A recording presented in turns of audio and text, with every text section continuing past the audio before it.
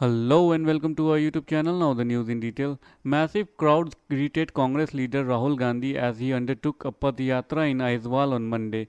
After reaching the capital of pole-bound Mizoram, he began the march from Chanmari Junction and walked through the winding roads of city amid Congress supporters waving fatty flags.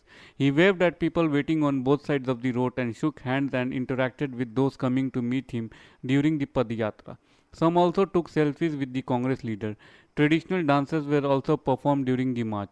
Mr. Gandhi is scheduled to walk till Raj Bhavan, covering a distance of around 4 to 5 kilometers, and address a rally near the governor's house after the conclusion of the march.